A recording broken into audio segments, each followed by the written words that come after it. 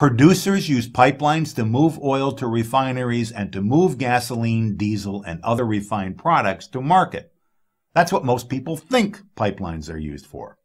But producers also use pipelines to store oil when they don't want to put new stuff on the market. So pipelines are in constant use in all markets and thus virtually always full to capacity.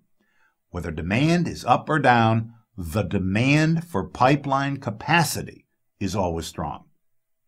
They sit midstream between producers and everyone else downstream from the wellhead, and they collect a toll anytime oil moves or sits still.